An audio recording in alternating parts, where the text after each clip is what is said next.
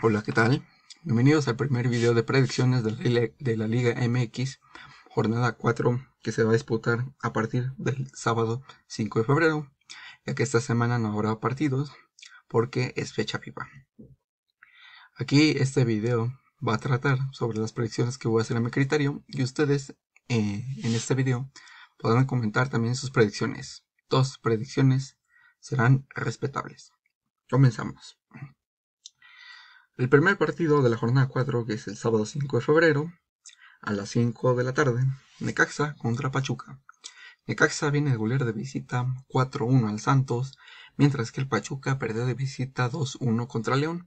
Sin embargo, Necaxa en los últimos partidos como local no ha ganado partidos, mientras que Pachuca se ve favorito a pesar de la derrota del partido pasado. Así es que yo voy con que gana Pachuca. El siguiente partido del mismo día es América contra Atlético de San Luis, sábado 7 de la noche. Bien, sin embargo, si el América perdió de local la jornada pasada contra el Atlas 2-0, mientras que el San Luis viene de perder como local 0-1 ante Bravos y siendo este último lugar. Sin embargo, el América nada más tiene un punto, aunque tiene un partido pendiente. Entonces que San Luis tiene 0 puntos y es el peor equipo del torneo hasta ahorita. Si el América no le ha ido bien en los partidos pasados, 7 de los 8 partidos que ha disputado últimamente, yo creo que en esta ocasión el América sí gana, aunque sea al Atlético de San Luis. Así es que yo voy a América. Sábado a las 9 de la noche, los Bravos de Juárez reciben a las Chivas. Juárez viene a ganar de visita 1-0 a San Luis, mientras que Chivas viene a empatar 1-1 contra Querétaro en el estadio de Akron. Desde que Juárez está en primera división y han jugado en el estadio del Olímpico Benito Juárez, las Chivas siempre han ganado en ese estadio. Sin embargo, pues la calidad no ha sido como tal buena, pero yo creo que en esta ocasión Chivas gana el partido a los Bravos de Juárez. Ese mismo día también a las 9 de la noche, Tijuana recibirá a los Pumas. Cabe recalcar que Tijuana, en un partido aplazado de visita al Puebla, no se jugó por casos que no se conocen, desconocidos, mientras que Pumas perdió el invicto al perder a domicilio 2-1 contra Tigres.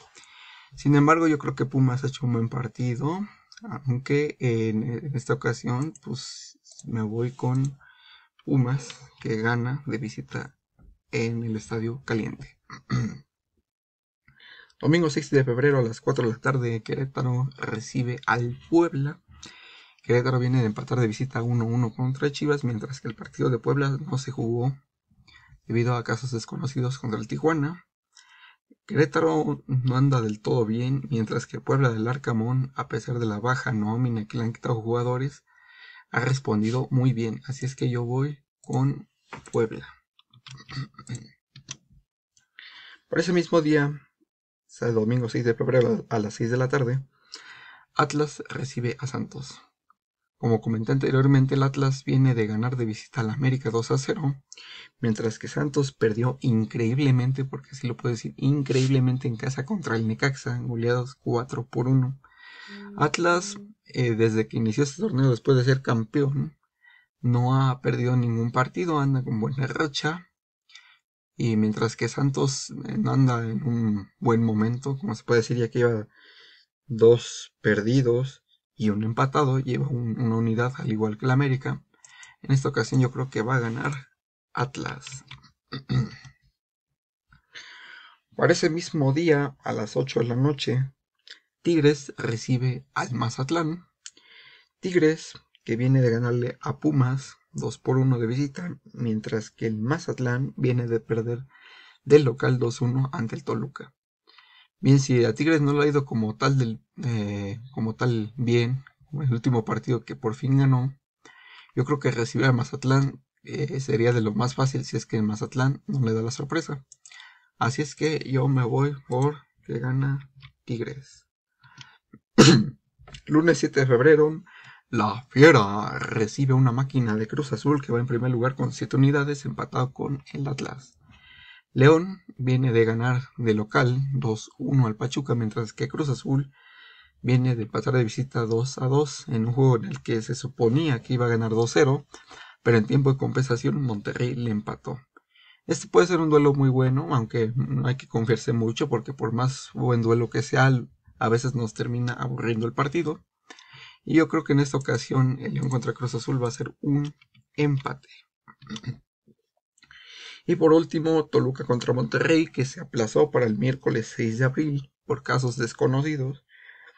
Toluca viene de ganar de visita 2-1 en Mazatlán, mientras que Monterrey viene a empatar 2-2 con Cruz Azul. Sin embargo, aunque Toluca empezó el torneo goleado por Pumas, estos últimos dos partidos los ha venido ganando. Yo creo que tienen un buen refuerzo, aunque con Monterrey parece un buen partido, pero yo creo que en esta ocasión me voy más por la localidad. Bueno, hasta aquí todas mis predicciones. No olviden comentar sus predicciones y nos vemos el próximo video para las predicciones de la jornada 5. Adiós.